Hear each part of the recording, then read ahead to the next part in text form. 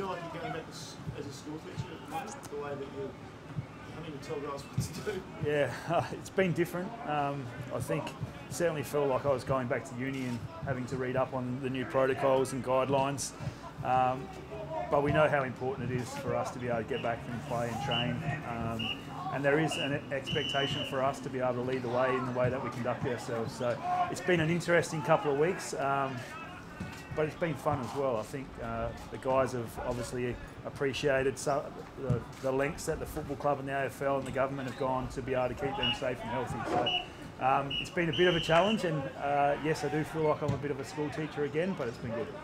What sort of stuff's the challenge? I think it's just a new way of living. I don't necessarily think that anything we're asking the players to do is out of the norm or out of the necessity to be able to keep them healthy. But it's just it's a new way of living. It's going to take time for players and staff to be able to adapt, and my role is to be able to ensure that they continue to remember what they need to do and the guidelines that have been put in place by the AFL and the government. How was it that you ended up being mayor? Well, obviously it was with my background as a teacher, it probably made sense to be able to put me into this role, to be able to educate the players and keep them up to speed. We don't necessarily see it as a police officer role. It's more an education role to be able to give the guys the knowledge to be able to understand why they need to do these things to be able to keep themselves healthy. And on the flip side, my SANFL role's been put on the back burner for this year, and I've been able to have a little bit of extra time to be able to include my development role of our younger guys and also this role as well. I was going to say, without the COVID officer role, the Magpies on the back burner, where would that have left you personally? Yeah, so we've got all our development coaches back at the moment. Obviously, I think I play an important role still in regards to the AFL program in ensuring that our younger players in particular develop and grow and be ready to play AFL footy. So that hasn't changed at all. It's obviously just the night stuff with the sample program that I don't have anymore, and it's given me a little bit of extra time to be able to do this role. On that development, without the sample this year, do you fear for the development of some of the younger boys you might have had, or how do you feel about their years going forward? No, certainly not. Obviously, it'd be ideal that they are able to play in a second-tier competition, but the fact that they're not, we can still develop them. We've got a fantastic development group at the moment with Tyson, Chad, Trent Henschel, myself, Jeff Morris. So to be able to still develop them during the week is really important to their development, and we can spend some extra time. We don't have to worry about doing less during the week to get them fresh for games. We can actually push them to their limits and improve them in the areas that they need to improve in. What does a typical day look for you like for you in this COVID compliance officer role? It's long. I try and beat the players in every morning. We go to great lengths, which you can see here behind, of being able to space them out in between drills. We separate them through change rooms. We temperature check them and assess them when they come into the footy club in the morning. So we're really mindful that the health and safety of our playing group's really important. And yes, it has been long hours for our staff, but that's to ensure that we're able to keep playing and training and get our season underway. So most of your work will probably be done when guys are off the track and just around the club. Yeah, a lot of it, and we've made the approach that it's not my job as well. So we've put some things in place to be able to educate all our staff. So I'm not the one yelling and screaming at the players to make sure that they're adhering to the guidelines. So we've taken that all staff and all players approach to be able to keep everyone healthy. But yeah, it has been long days. Like, can you just because you've got a beautiful face, I just want you to sort of look more forward. Perfect, I can do that. Yeah, thanks, mate. So now I can be the officer. Done. So you do, in respect to that, I mean, the AFL wanted every club to have one of these officers. So are you ultimately responsible to the AFL? I mean, do you answer to them if something goes wrong? Yeah, certainly. I think it's an important part of my role. We have a number of meetings in regards to our protocols. You got to remember that no one knows the real answer to this at the moment. I think we are thinking on our feet a little bit. There's a lot of guidelines, a lot of protocols, and at the end of the day, we just want to keep everyone safe and healthy. So yes, it is my responsibility, but as I said before, it's also a whole club approach, and it's not just our football department. It's affected our admin department as well. It's everyone's responsibility to keep everyone safe so that we can get back and play football. Matty, good to see Robbie. I know he's only walking laps out there, but looks like his condition has improved a bit over the past few days. Yeah, I think so. I think Robbie's going to be doing some running today, and we're certainly hopeful. We're still 2 weeks out from round 2, so we're certainly hoping that he'll be right to play and ready to go.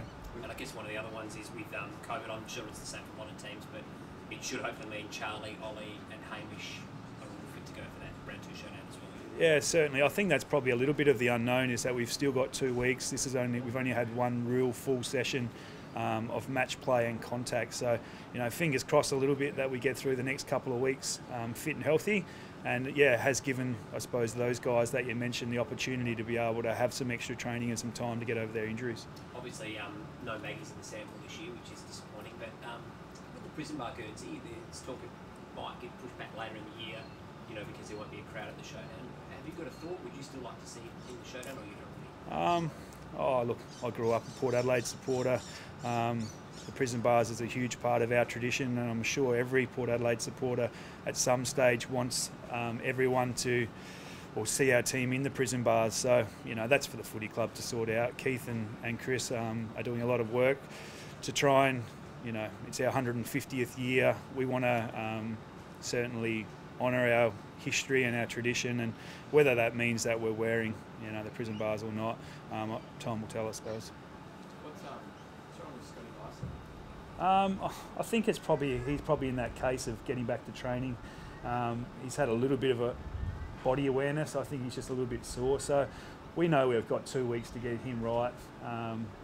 But no, he's just a bit sore at the moment. Does that come down to him being just a big man? Yeah, he's a having big different man. Sort of time off than some of the other boys, or? Different type of training, getting back into full training.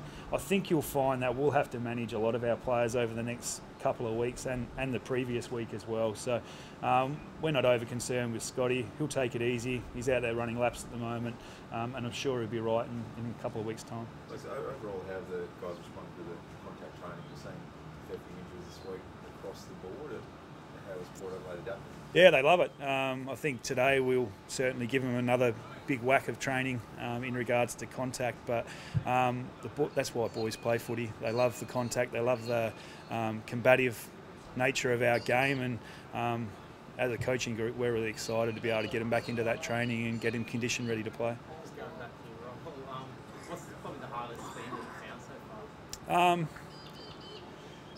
I don't think there's any one thing in particular. From an administration point of view, it's been having to retrain my mind and my knowledge in regards to keeping everyone safe and healthy. But from the players' point of view, they're really receptive to what we're doing. Yes, they do need to be reminded every now and then of the things that they need to adhere to, but generally they're pretty good. Given that you enter the AFL ultimately if something goes wrong, is it a little bit of nervousness undertaking the role? Certainly, I think there's nervousness about everything. At the end of the day, we want to keep everyone healthy and safe, so that one, we can return back to training and work, but also so we can get back playing. So I guess there is a sense of nervousness as well. I'm really confident that the protocols that the government, the AFL and the football club have put into place will allow us to be safe and healthy, and if at the worst case scenario someone does come down sick with the virus, that we can continue to play. I think we've put a lot of things in place to stop the crossover between players and groups and small training groups. So I'm confident in the protocols that we put in place that we can continue to play and keep as many people safe and healthy as we can. Has that been stressed as like the goal of this, that if something does come down, we don't want to shut down the entire season? Yeah, certainly. I think everyone wants to see footy back playing, and if something does happen, the worst case scenario does happen, hopefully we can continue to keep playing.